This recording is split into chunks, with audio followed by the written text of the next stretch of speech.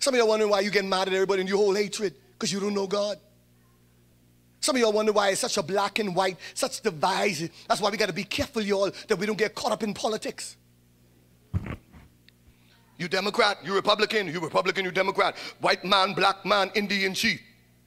Y'all ain't got to hear nothing I say. White man, black man, Indian chief. If you're Republican, we don't like you. All Donald Trump haters, kill him.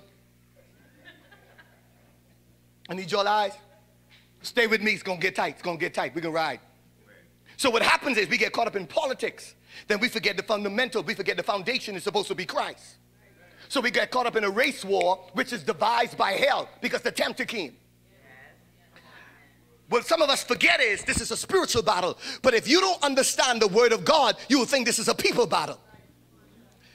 So we are following people that have no life.